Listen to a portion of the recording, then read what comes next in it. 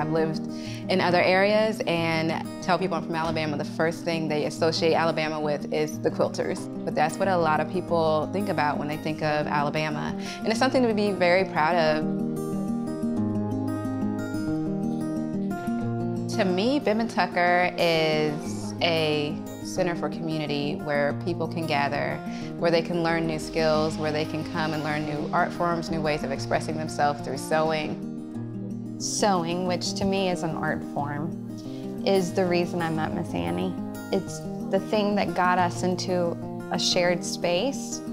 And then from there, two people who probably would have never known each other, but who needed to know each other, met over this art form, this simple art form.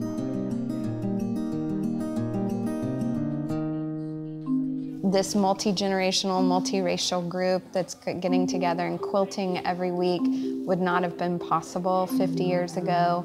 Approaching 2015, so in the second half of 2014, Miss Annie and I were talking about the 50th anniversary that was coming up of the Selma to Montgomery marches. We had the March quilts that we do every single year. It's an annual quilting event that we do every single year in the community. It's a lot of work being put into them, yeah, and it's a lot of talent too. You'll be surprised at the different ideas that people have. Yeah, it's fantastic.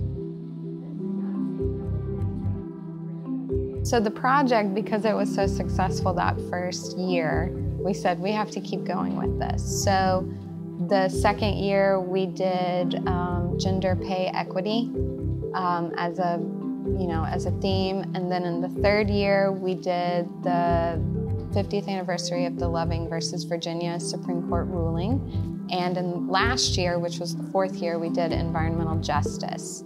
So we have made 7 quilts to date. This year, for the bicentennial, we're honoring unsung heroines of Alabama.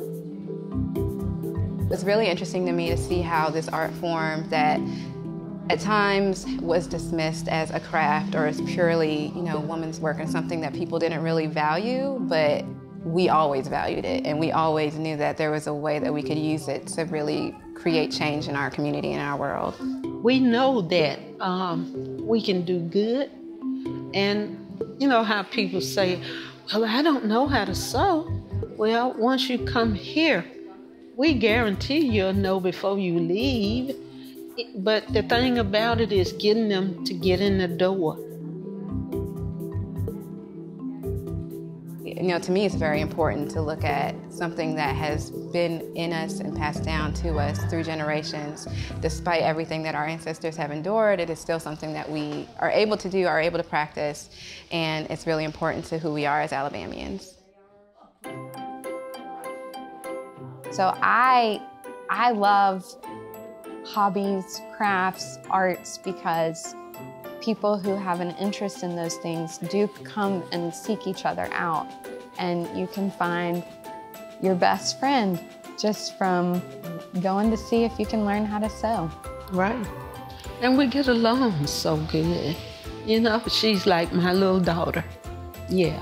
So I just think that we are like salt and pepper. The Sew-Op is a great place for people who want to learn how to sew.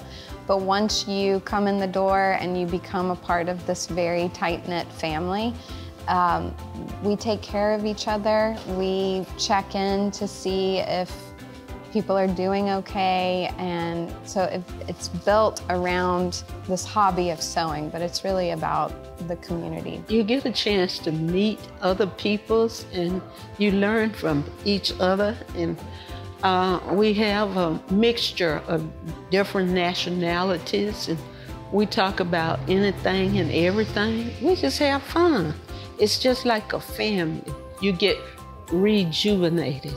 The relationships that are built here are friendships and relationships that can span a lifetime. They're a phenomenal, phenomenal group of women. I mean, I've learned so much just by being a part of this group. I want to be them when I grow up in every way, shape, and form, so yeah.